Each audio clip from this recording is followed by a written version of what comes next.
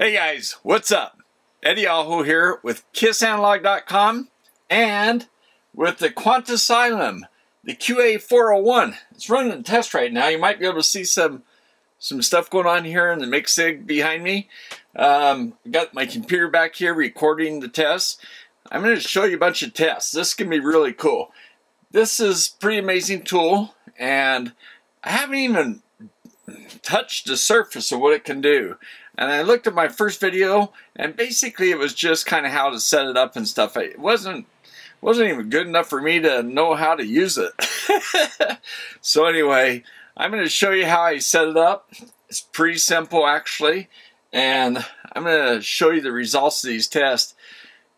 Now, what it does is it's going to start at the test it's doing right now, it's starting at a low voltage level, and then it steps up in the increments, and each time at each voltage level it crosses at each voltage level it starts at, I think I've got it set at 10 hertz now, and it goes out to 50k, I believe is what I have it set. Yeah, I've tried different things, but 10 hertz to 50k, and it starts off at a low voltage level and it goes to different frequencies, and it plots the Borbede plot, okay? But it's interesting because what it's going to do is it's going to see how flat it is at each one of these voltage levels. Instead of just 1 watt like the typical measurements done, we're going to start off at all these different wattage levels, okay? I'll show them here in the video, but we're going to go right up to 40 watts max. And I have a 4 ohm resistor. I actually have 4 ohm resistors on the left and right channel. I'm only capturing the data on the left channel, but both channels are being powered. So the power supply basically is having to supply the power to both channels, 40 watts max. And I guess it's stopped now, and there's graphs right over there. So I'm going to show you this test, and I'm going to speed through the test, okay? So that you don't have to sit there and, you know, it takes, gosh, I don't know, it might take 5 minutes to run through this whole thing. So, but I'm going to do that, and then we're going to just do some other tests. So let me just show you these tests right now, and then what we're going to do next is the distortion test. Basically the same thing except for the Borbede plot. I'm going to show you the distortion at each one, you know, at each one of those voltage levels. Okay, so this is going to be really cool. We're going to do a series of tests, and we're going to try to see how good this guy is, and also all the cool tests that this thing can do for you. Okay? All right, let's just jump into this thing. I'm going to first show you this test I just did, and then I'll come over and show you the setup, and then I'll run through some other tests, and we'll talk about those as we go. Okay? All right, thanks for hanging out here with me, and this ought to be fun. Alright guys, so I'm using this camera right here just to make it easy so you can kind of see what I'm doing. I'm showing you the Quantum QA401 audio analyzer. I've got the output right here on the left channel, and I got the input right here on the left channel. So there's input and output, show you the top side, and then there's the amp. It's turned off right now, and then I'll just turn this on and you'll see the lights come on the front. But I'm going to turn it off right now because we're going to let this warm up in a minute, but I want to first do this video. Hey, my safety glasses, see? And I got the top on here too for safety. So on the back side, here's the input coming in, all right? And then over here, the output is right here, these two leads right here, okay? All right, so the way this input works is I've got these two guys tied in parallel over here, okay? They're wired together, and I've got differential probes so I can look at the output, and I've got this guy, and so he is tied to this guy, which is tied to that guy, shorted to them. So they're all the inputs are shorted together. The reason I have extra sets is so that my friend can hook up his woofer to the input. So anyways, that way he doesn't have to wire them off. And then the output speaker terminals, so you can see the speakers. So here's the speaker, or the, well, I'm calling them speakers, but the 4 ohm loads, okay? 4 ohm, there's an 8 ohm, a 4 ohm, and then an 8 ohm, okay? And then there's the picoscope that I'll be using. Okay. And then if I want to look at this guy, I got the Keithy up there for THD. So yeah, that's the setup. Okay. And then I got my picoscope, which I'm not going to use. I'm going to bring my laptop, set it here, and hook up that quantum. Right. So I'm going to show you the test results. All right, guys. So here we are with the Quant Asylum analyzer. And the window on the left shows our graph, our output. We're going to see some stuff going on here. We have 256K FFT, which is amazing. Resolution is less than 1 hertz, 732 millihertz. So really nice specs on this, just amazing. Over here on the right, we're going to look at frequency. That's here at the bottom, across down here. And we're going to look at the input, which is the output of the amplifier. And we're going to look at the left channel. Even though left and right channel is going to be, will be driven, axes, decibel volts. You can see dB volts over here. X log. Down here is this logarithmic, the X. All right, so it looks like we're all set up. We're ready to go. We got Hanning and we got RMS, THD, all this stuff. Generator 1, run stop. So, okay, I think we're ready to go. So what we're going to do is come up here to one of their test protocols, this amplitude gain, and let's do gain and response first, okay? And we're going to go from -10 to 0 dBVs, which will take us to 40 volts into 4 ohms. We have 4 ohm loads on left and right channel. Even though we're only looking at the left channel, both channels are being driven. And 10 hertz to 50 kilohertz. All right, let's run it. I'm going to move this window over here where it'll be out of our way. And there's our signal right there. Look at that, around 20 dBs. And our harmonic noise is over here. And it's down almost 30 dB, so 50 dB from signal to noise. Now look over here. Over here you see this peak at 60 hertz. See this 100 hertz here? This is 60, 70, 80, 90, 100. And that is 120 hertz. So that's the going through the bridge rectifier, we end up at 120. That's where the power really is. But we still see the 60 hertz component. And then we see harmonics. This is 120, this is probably 180, and this is 240, because this is 200 here. So yeah, so there you go. So all this noise is from the power supply, which is really low down here. Remember, every 20 dBs is 10 times. If 1 volt is up here, this is, 20 dBs down, it's going to be 100 millivolts. Another 20 dB is going to be 10 millivolts.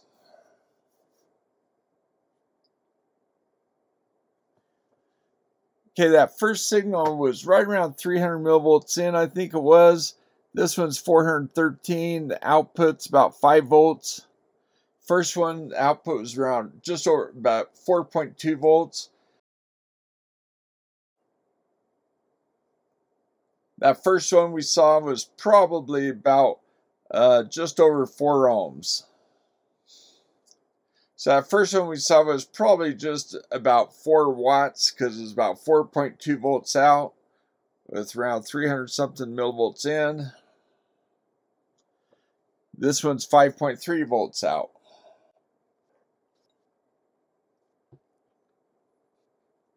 So as the signal goes off the screen, this noise here is just from the power supply.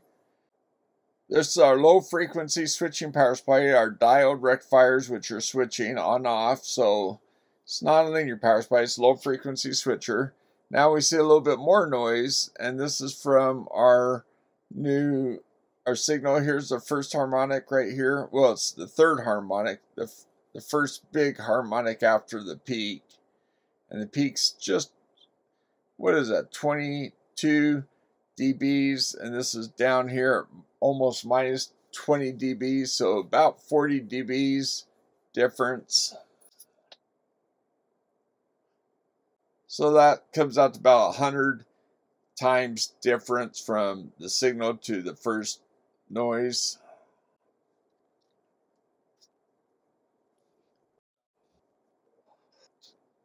So up here you see minus 6 dBs. So this one that's going to be coming through is, here's the first, that third harmonic, which is the first big peak after the, there we go, there's our signal right there. So this one's about 15 dBs down, and this, you know, minus 15, and this one is about 25 dBs up. See, right up here, 25 dB. So this one's about 8.4 volts out and about 640 millivolts in.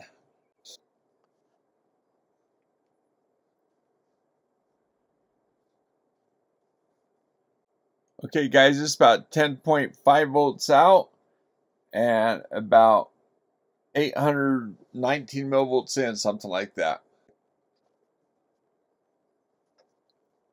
Okay guys, the next one's 0 dB. See up here? So it's going to be about 1 volt input with about almost 13 volts on the output. About 13.5 volts or something like that.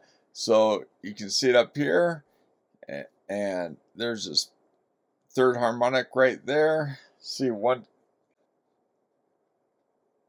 Hey guys, I want to show you something. As this peak comes to 1 kilohertz, see where this guy lands. See 2 kilohertz, so that's actually the second harmonic. I was wrong over here. I was thinking it was further away, but it's actually only the second harmonic. This is a third harmonic. So even harmonics, the loudest or the largest spike. All right, there's our graph. Let's blow it up. Oh, wow, that's weird. That's weird. When I open it up that way, it makes the graph teeny. Look at that. That's so weird. All right, and so here's our graph. Let me see if I can make it bigger this time. I wish they wouldn't make this big thing up here big and make the graph big instead. That's kind of weird. If I stretch it this way. All right, whatever. That's kind of crazy how this thing makes graphs. I think it's might be the resolution on my screen. But over here on the right side is the degrees, and we're going 50 here, 60, 70, 80, 90, like plus or minus 90 degrees. And you can see 20 hertz is right here. We're just about 20 dBs, and then it drops down at 20 kilohertz. We're down around 60, 70, 80, 90 dBs, about 90 degrees right here. So that's the phase. The gain comes up, and right here at 10 hertz, it holds pretty darn flat out to here and starts to roll off 10K here. So let me see, if we drop down 3 dBs to about 25, somewhere around in here, so it's somewhere between, see, 20 kilohertz is over here, and it's already dropped down a bit more there. So yeah, so we're starting to drop off in frequency a little bit soon, I think. Okay guys, so this test, what we're going to look at is THD versus frequency. The total harmonic distortion versus what each frequency. So let's say at 1 kilohertz, that's where the common test is done. Is it the same at 100 hertz or 10 kilohertz? We want to see that. So we're going to graph that, okay? We're going to see what the total harmonic distortion is across frequencies. Now, what we like to see, what I like to see, is usually 0.1 or less. Some people say under 1% you can't hear the difference. So, but anyway, we'll plot that and see what it is. Now, Class A amps, especially tube amplifiers, are known to have higher distortion, but a lot of people love Class A sound. So, interesting. Well, just one side note to that. There is a difference between odd harmonics and even harmonics as far as psychoacoustics of what we like. And so I think tubes are even harmonics. Do I have that right? So I don't know. That, you know, anyway, let's go check it out. Let me know what you guys think of the results. Give me comments below what you think of what you've read or what you may have experienced as far as THD goes. All right. It is one of those marketing terms because everybody, oh, noise. Oh, that must be bad. Total harmonic noise. That sounds really technical. That must be bad. So I remember when amps they would try to say 0.1%, 0.01, 0.001, you know, stuff like that. And it's pointer. I've kind of proven to myself that you can actually ruin an amplifier by trying to get too much or too low of THD. So it's kind of like putting the reins. One way to get low THD, by the way, is you put a lot of feedback. And what I've noticed when I did that myself in some amplifiers is that when you do a lot of feedback, get really low total harmonic distortion, it doesn't sound good. It sounds like, so it's like putting a leash on a dog that's too short. It's like putting the reins on the horse. Like as soon as it wants to take off, you're just pulling it back all the time. And by not having all that feedback, it just lets it run free. Well, this amplifier basically has no feedback. Has a DC servo loop, but that's different than Class A. This one happens to have Class A plus that kind of performance. So anyway, let's just come back, and I guess I'm preparing you that I think that the test results aren't going to be like, you know, super low. So anyway, let's just see what they look like. Whoops. Let's do this test where we do THD versus frequency.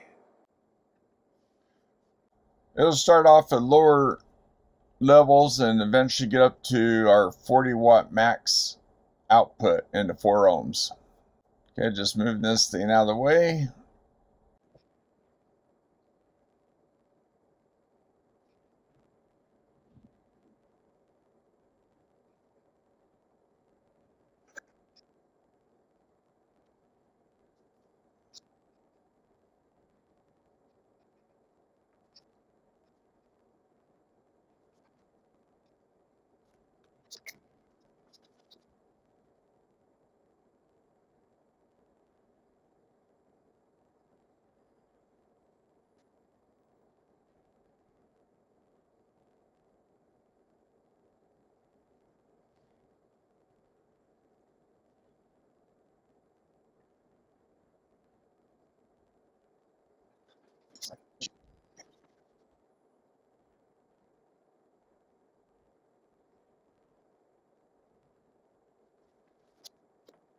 All right, there it is, the graph.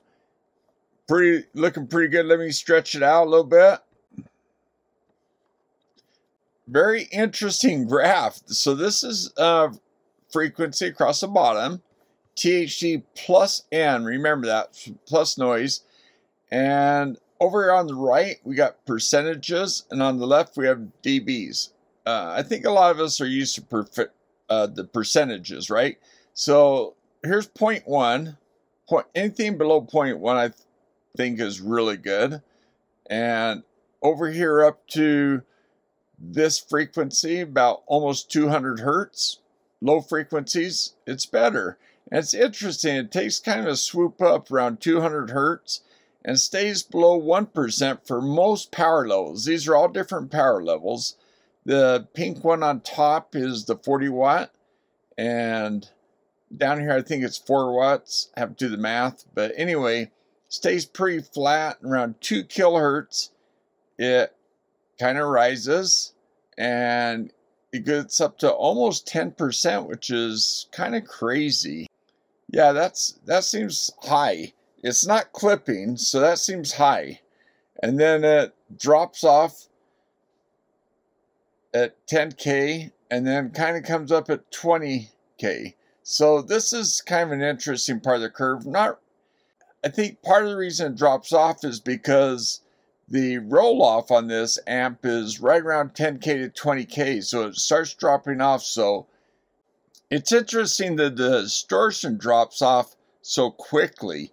This is a kind of roll off of the amplifier here, and it's smoother. But yeah, it's just interesting how this works. But 1%'s right here. You know, this is at 40 watts, high frequencies. You're probably not going to hear that, honestly.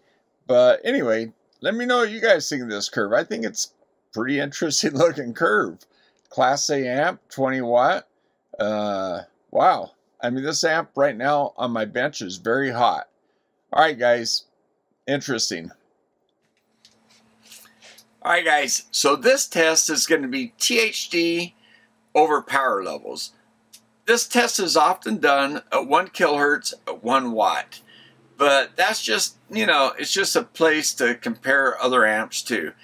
But is it a good test? And so what we're going to do is we're going to go from the one, well, actually, I think we're going to start off at 4 watts and go to 40 watts. And we're going to see how flat that curve is. But we're going to add a little extra thing to it. We're going to go THD plus N. So that's, THD is all the harmonics, right? Total harmonic distortion. You know, so if we put it at 1 kilohertz, 2, 3, 4, 5, 6, 7, 8, so on. And what we're going to do with this is THD plus N. So that means that all the other noise caused by whatever else, it's all going to be, you know, summed together, okay? So anyway, we're going to take that THD plus N over all these power levels. Let's see how flat that curve is. All right, guys, this one is kind of similar but different because it'll be in percentage. But what we want to do is go THD versus gain, basically. Similar to what we did before, but here, let's just do it, and you can see what it looks like. So here's the table, how we're going to set it up. And here we go. That's a fast test. Now that's from last time. And let's add a new graph. And here we are. All right, guys, so there you go. The minimum input to the maximum input that I ran this at, which again, 40 watts. It crossed 1% right around in here probably, and just barely over 1% THD at 40 watts. So, you know, I think that's pretty good. So this will be THD versus power. And I'll put THD percentage. Alright guys, the Quant Asylum has a little app where I can also do a test to do THD, so we can graph that THD curve, so we can graph it next to the second and third harmonic. So now the second harmonic, what we've seen here, is the highest peak. So that might be like 2 amps. Is that true, guys? Do I have that right? And the third harmonic, okay? So the third harmonic's a lot smaller, but we'll see that. The THD is a sum of all the harmonic distortions together, and I think what we've seen so far is that second harmonic is gigantic compared to the other ones, especially because we're looking at, you know, remember, we're looking at logarithmic curves here. So the dB helps us look at all those peaks by kind of crunching them all together. But if we looked at them linearly, we would see that second harmonic way up here and the other ones way down here. It'd be so hard to see. So anyway, when we look at the THD and next to the second and third, I think you might be surprised, maybe. Let's take a look. Okay guys, so I want to do a THD versus power, different power levels. So we'll put a different input signal and increase the power and, you know, check out the power. or the distortion versus power. But what I want to do is I want to show you something about these curves, okay? This is the 1 kilohertz signal that we'll be injecting. Okay, I'm going to click on that. There it is, 1 kilohertz. It's at 22.89. Now this signal here, you can see all the technical information up here, 13.9. So that puts out about 40 watts into 4 ohms. Okay, then we have some THD information here. What I want to show you, this peak right here is the, whoops, there we go. Okay, that right there is 120 hertz. Okay, that's from the power supply after the bridge rectification and converts to 60 hertz to 120. The 60 hertz is this first peak over here. But what I want to show you is even next to this 1 kilohertz, you can see next to each one of these spikes, there's, if you notice, there's a left and right bump next to them. See that? These first 3, a little bit more obvious. And then down here, you start adding and subtracting all these harmonics, and that's why it looks so busy. But you can see how the signal is dropping. So this stuff here is so low in amplitude, especially compared to the output, 40 watts. Even this spike here, this one here is most of the distortion. And then these guys don't add much to it. And I'll show you that in a moment. But what I want to show you is these little peaks here, what they are. Okay, right there, 880. What is that? 1K minus 120 is 880. Now watch this guy on the other side. Get the cursor there. There we go. 1.12. So 1 kilohertz plus 120 hertz. So those are that's this 120 kilohertz being modulated by this 1 kilohertz. So being modulated means it's this 1 kilohertz is a carrier, but it has 120 hertz on top of it. But it adds it and it subtracts it. So that's how you get all these harmonics. These are subharmonics on the other side, and these are the the plus harmonics on this side. Okay, so just wanted to point that out. Now let's come up here to the plug-in. We'll come down here to this gain distortion amplitude test. Let's run this test. -10 to 0. The 0 will be putting out 40 watts into 4 ohms. Okay, we're going to increment it by 2. We're going to plot distortion, and we're going to plot this second and third harmonic right here.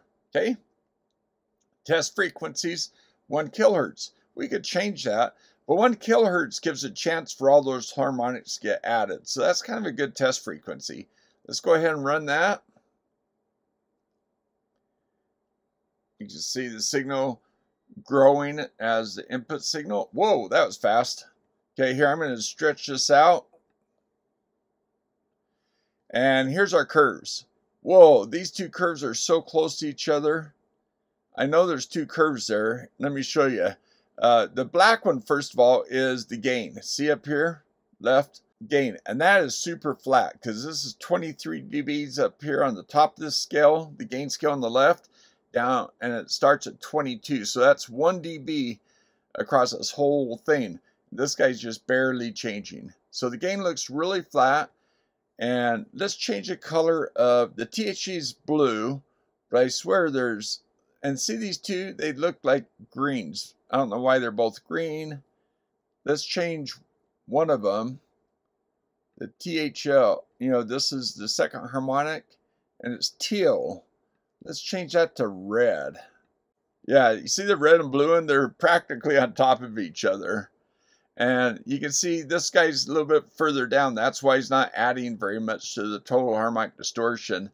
I mean, it's kind of crazy that it adds so little, but this is in decibels. And so this guy here is about 37 dB at the peak. I mean, at 40 watts, because here's the power across here at the bottom. So the input goes to 0 dBs, which puts about 40 watts out. And the other one is all the way down here at -54, I'd say. So, yeah, every 20 dBs is 10 times different. So this might add like 10% to that, but man, they're practically on top. That looks crazy. Let's add a title. Let's go THD versus power. whoops, power at 4 ohms. Okay, there we go. Pretty cool, huh? All right, let's see what other tests we can do. All right, guys, this is actually a very important test. With amplifiers, I find that they're designed to power speakers, 4 ohm, 8 ohm loads with varying impedances. So most of the time I find them, very capable. Designing, as a power supply engineer, when I design a power supply, there's this theory, it's a criterion, let's call it, the Middlebrook criterion. And what it says essentially is that if the output of your power supply is powering some device, that device has to have, that power supply has to have, say, 10 times lower output impedance. So let's say I'm powering something that looks like an 8 ohm speaker. Then I want 0.8 ohms as my output of my power supply, so that my power supply doesn't get bogged down, loaded down, whatever, with the 8 ohm load. 8 ohm looks like huge impedance compared to the output impedance of the power supply. Well, amplifiers are very similar power supplies, so we want something like that. There's, people, they came up with a term called dampening factor to help show the output impedance of an amplifier compared to, the load it's driving. And so, that's what it is, the output dampening factor. But what we're going to do is we're going to show the actual output impedance of this, and so the way we're going to do this is I'll put a 4 ohm resistor on here, which I have been running all these tests with, and then I'll switch it to an 8 ohm. And the Quant Asylum unit here, what he does, some magic, I guess. I don't know how he does it. I mean, I can guess because I understand how these tests are done. But what he's going to do is he's going to look at the loading factor, whatever, and it's going to graph out the impedance, okay? So this should be a pretty interesting test. And yeah, it'd be great. Let's say if we're driving 4 ohm loads, I mean, it'd be great if it was 0.4 ohms or less. I'd be happy with that. That'd meet that Middlebrook criterion for power supplies. So let's see if it does. Let's go run this test. Okay, guys, this next one is going to be output impedance. And what we do is we run this test, and it goes across frequency, and it measures the output impedance of the amplifier at 2 different resistances. Let me pull it up and show it to you. Output versus frequency right here. And we're going to run a level of minus 10 dB, 20K, and we're going to use 4 ohm and 8 ohm impedances. Okay, so let's go ahead and run this test. And the first test is going to be at 4 ohms. So hook that up. Let it run through. And here, I'll move this out of the way so in case you want to see that stuff up there. Okay, now we install the 8 ohm and we run it again. Okay, we're going to add a new graph. All right, this is the graph we get. This is, I'll label output Z versus frequency. All right, pretty cool. I'll increase the size of this in case you want to get a better look. But look at this. This is 0.2 ohms, 0.1, 0.2. So it's right in between there, right here. And stays really low and goes across 0 at 10K. And yeah, actually goes negative. That's interesting. But very low impedance. All right, guys, so in this test, this might be an interesting test. This is called an IMD, intermodulation distortion test. So what is that? you know, you can imagine, we always do these tests with the single frequency and we compare these things. But then in real music, you got all these frequencies on top of each other, right? And so what people have come up with, they kind of had to go, well, gosh, what if this happened or that happened? What if these two frequencies were playing at the same time? What would happen? And they try to, you know, think of different ways to come up with the worst case scenario. And if the amp distorted doing, say, two frequencies, then they could go, see, look, intermodulation distortion. So what we're going to do is we're going to do the one where we put out a 60 hertz because we're in the US. We're going to put out a 60 hertz waveform, okay? And it'll be 4 times bigger than, say, a music note that we would normally put it in. So let's say the power supply is really terrible, 60 hertz noise, really terrible. And then we'll put in 7 kilohertz. 7 kilohertz is in that hearing range. It's pretty bright. You can hear it pretty well. So we're going to go 7K and 60 hertz. When we put both of those signals in at the same time, what happens? So 7K is going to look like this, right? And 60 hertz is going to look like this. So you can imagine the 60 hertz is going to be 4 times bigger than the 7K. So we're going to have a 60 hertz carrier wave. You can think of it that way. And on top of that carrier wave, you're going to have this little high frequency signal going on top of it. What does that look like as far as distortion? Does that add a lot? Let's look at the waveform and I'll kind of show you what we're going to look at. We're going to use the picoscope because I think it's a... Well, actually, I'm going to use 2 things. I'm going to use a Quant Asylum to put the signals out because it's very low noise. And we're going to use a picoscope to see what that looks like. Let me know what you guys think. This should be interesting. Yeah, I've played around with this before, and I find it to be a pretty interesting test. So let's take a look. All right, so I'm using the picoscope here, and I have captured the intermodulation distortion.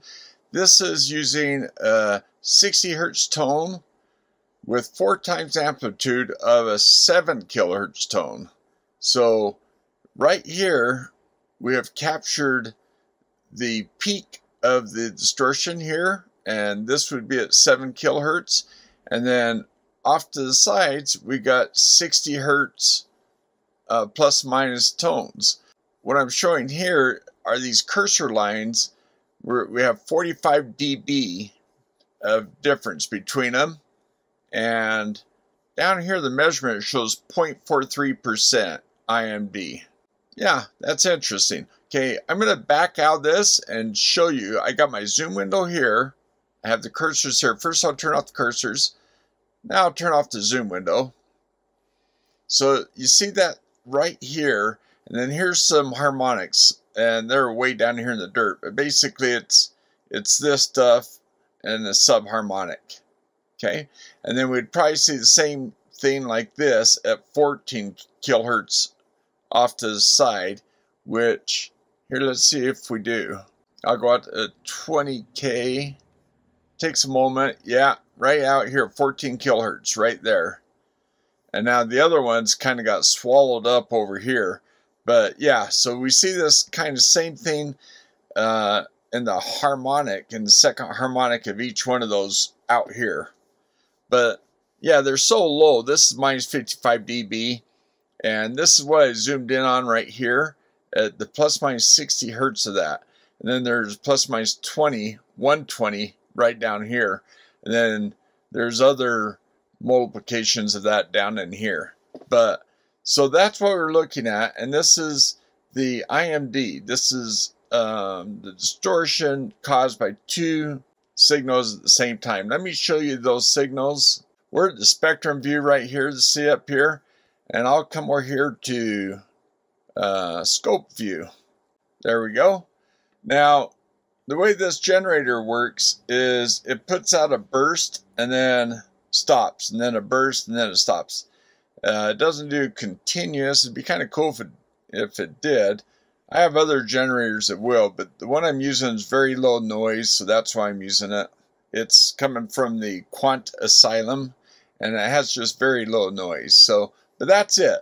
This is 60 hertz right here, and the 7 kilohertz is riding on top of it. So that's what we're looking at with the THD. All right, guys, that's a lot of testing. What do you think of the results? Class A amp, remember that. You know, it's not a Class AB solid state, you know, with lots of feedback that performs well during testing. So maybe in any one individual test, maybe it doesn't perform as well as you thought it would, but I have listened to this with a friend of mine who we just love the sound of this thing, and we've listened to some other amps in between that, comparing it to this, and this one does seem to perform really well. And I don't know, what do you guys think of the test results? What do you guys think that they mean? Which ones are more important? You know, there's kind of a seesaw thing, like, you know, for performance, you let this one, you know, not count as much and this one counts more, or, you know, you want a good ratio. From the testing that you've seen so far, does it seem like we have that? I did a couple of spot checks with 8 ohms, by the way, and the results look very similar. But if you guys want to see all this stuff done with 8 ohms, I can do that. But let me know what you guys think of the testing, okay? What do you think? How does this thing perform? All right, 2 thumbs up to my patrons as always. I appreciate you guys so much. Yeah, things have been, you know, it's been great. Let's just say that. Thank you for everything. Thanks for you guys that hit that super thank you button that YouTube added down below, where you can buy me a cup of coffee, whatever. Appreciate you guys watching videos. Give them a thumbs up, give them a like, give them comments. That all helps for free, you know, supports the channel. So, what do you think? All right, guys, we'll catch you next time.